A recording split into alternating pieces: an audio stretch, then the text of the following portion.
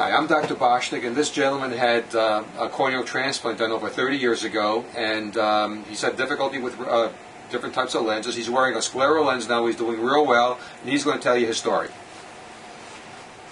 Well, they first fit me with corneal lenses, and I went about almost 30 years with the problem of not seeing real well, plus the prescription changed very often as the cornea kept changing shape. And there was always a problem of these tiny corneal lenses falling out. There were some real near misses. Fortunately, nothing ever happened behind the wheel. And as time went by, finally I got to meet Dr. Boschnick. I didn't even know what a scleral lens was until a little over a year ago. But we've been doing very well with the vision and with the comfort. It's taken about a year to get us straightened out and solve some of these technical issues. But I'm up to many hours a day.